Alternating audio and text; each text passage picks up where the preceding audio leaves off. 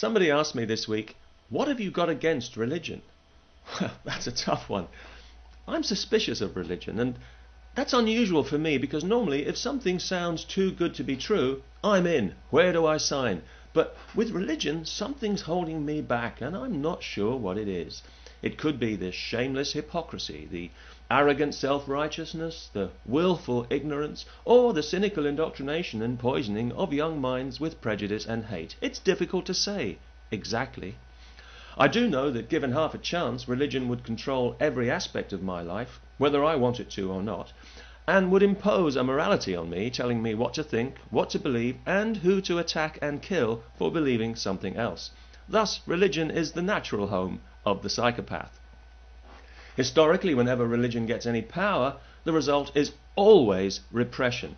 If it could, I'm sure it would bring back crucifixion. So that's just one of the things I've got against religion. Another thing, since you ask, is this book, the Bible, or the Holy Bible, as it's jokingly referred to here on the front cover. The costume drama from hell, a mesmerizing soup of image and metaphor into which any fantasy can be read and by which any horror can be justified. They call the Bible the good book. And yes, if you're looking for blood and guts, sadistic cruelty, meanness of spirit, and general psychopathic insanity, then this might be what you'd call a good book. This might be the book for you. But if you're looking in the Bible for a guide to living a compassionate and wise and humane life, well then frankly you've got more chance of finding a lap dancing club in Mecca or a virgin in a Catholic orphanage. If this book is truly the word of a loving and merciful God, then all I can say is, it's a suicide note. Although I will admit that it's possible for the Bible to be used for good. Of course it is. For example, if you were to take a nice thick hardback copy of the Bible and insert it sideways into George W. Bush's born-again anus, and then hammer it up there nice and tight with a very large mallet, that might do some good.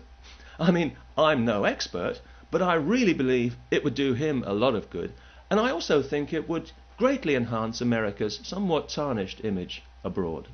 You know it makes sense. Finally, to all the Christians who've contacted me recently, quoting scripture and preaching Jesus, you know who you are. Yes, please, by all means, carry on preaching Jesus to me all you like. That's fine. But if you're not also imitating Jesus in your daily life, then you might want to think about preaching something that's more in line with your actual beliefs and not your pretend ones. Otherwise, you could go a little crazy. In other words, if you can't practice what you preach, at least have the decency to preach what you practice. Well, those are just a few of the things I've got against religion. If anyone has any more stupid questions, I'll be happy to answer them as well. Peace.